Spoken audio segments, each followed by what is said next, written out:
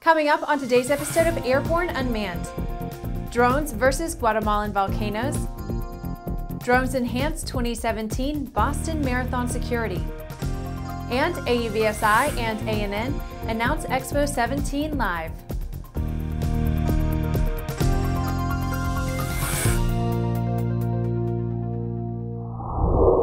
Hi, I'm Bree Cross. Welcome to the Aero-News Network's Airborne-Unmanned program, a weekly news program covering all things unmanned in partnership with AUVSI, the Association for Unmanned Vehicle Systems International.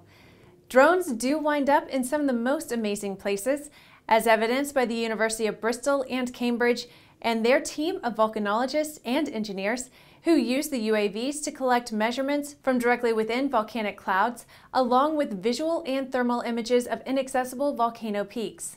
As part of a 10-day research trip, the team carried out proof-of-concept flights at and over summits of Guatemala's Volcán de Fuego and Volcán de Pacaya. Specialized sensors measured temperature, humidity, and thermal data within the volcanic clouds and took images of multiple eruptions in real time, which is scary stuff if you're a human being, but not so much to a drone. The university teams report that this is one of the first times that UAVs have been used at a volcano such as Fuego, where the lack of close access to the summit vent has prevented robust gas measurements. Funding from the Cabot Institute helped the team to develop the methodology where the UAVs were successfully flown beyond visual line of sight at distances of up to 8 kilometers and some 10,000 feet above the launch site. A return to the volcanoes is planned for later this year, but with a more extensive sensor suite. We'll keep you updated. You're watching Airborne-Unmanned on Aero-TV. We'll be back with more in a moment. Hi, I'm Brian Wynn, President and CEO of AUVSI, inviting you to witness the evolution of unmanned technologies at AUVSI's XPONENTIAL 2017 on May 8th through the 11th in Dallas, Texas. XPONENTIAL is the premier trade event dedicated to drones and robotics. See more than 650 manufacturers and solution providers in the largest exhibit hall this industry has to offer. Join us for more than 200 hours of sessions on key topics and issues such as commercial unmanned applications, public policy and legislation, beyond visual line of sight operations, counter UAS systems, data management, women and diversity in robotics, and much, much more. Welcome back. In the next Unmanned Minute, let's take a brief look at a few of the shorter stories that are making the rounds of the unmanned vehicle communities. 8 U.S. states will exhibit at XPONENTIAL 2017 with pavilions that highlight the business innovators and opportunities in their communities. The states that will be represented are Colorado, Kansas, Maryland, Nevada, North Dakota, Ohio, Texas, and Utah. XPONENTIAL 2017 takes place at the Dallas K. Bailey Hutchinson Convention Center from May 8th through the 11th, 2017. The Navy's MQ-8C Fire Scout UAS has completed initial testing aboard the USS Montgomery. Launch and recovery procedures, as well as interoperability with the ship, were all tested and verified. Over 7 days, more than 37 recovery evolutions were used to verify the Northrop Grumman UAS's ability to operate without degradation from electromagnetic interference and provide pitch, roll, and wind limits. Dominion Virginia Power, the Mid-Atlantic Aviation Partnership, and Legato Networks demonstrated BVLOS power line inspections using a satellite network, culminating in a public demonstration that included a visit by Virginia Senator Mark Warner on Wednesday, April 12th.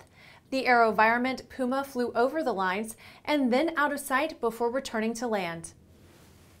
A drone operator cited for interfering with a rescue operation in California failed to appear in court, and a warrant has been issued for their arrest.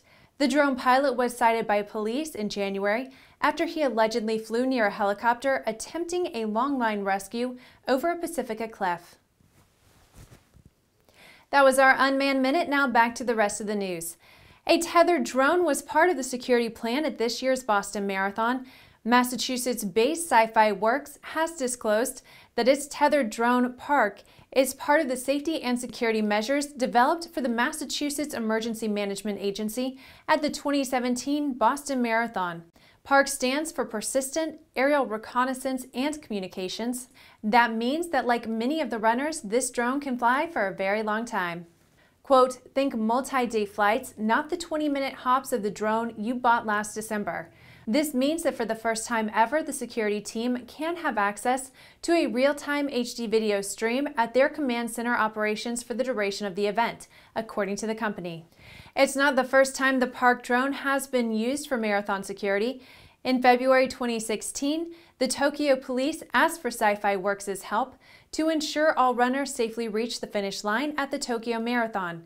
Quote, we're now being asked to help protect the starting line in our home state, and we're proud to watch our marathon drone as it helps to ensure that the oldest annual marathon in the world stays on top, they added. The world's greatest gathering of all things unmanned will get expert live coverage. AUVSI and ANN have confirmed a multi-hour live interview program series on Day 2 and Day 3 of XPONENTIAL 2017, set for May 8th through the 11th in Dallas, Texas. The broadcast will be conducted, shared, and viewed as a live webcast, as well as archived for future viewing and use. Following coverage of the opening day, Airborne will webcast live interviews on the second and third day of the event. The session will consist of 10 to 12 short interviews with the best and brightest of Expo 17 webcast live via airborne-live.net. Social media programs will support the effort, take questions from the Expo audience, and make programming announcements.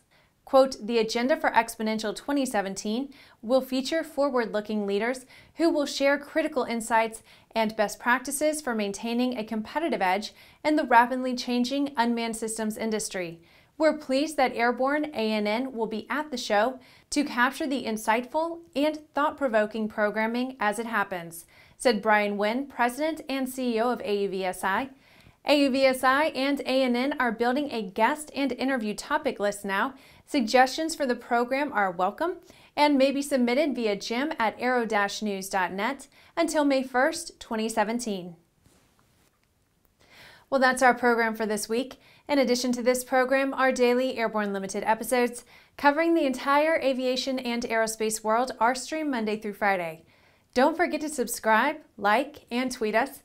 Get comprehensive real-time 24/7 coverage of the latest aviation and aerospace stories anytime at aero-news.net, and more information on the innovative world of all things unmanned at auvsi.org and airborne-unmanned.net. We'll see you next week.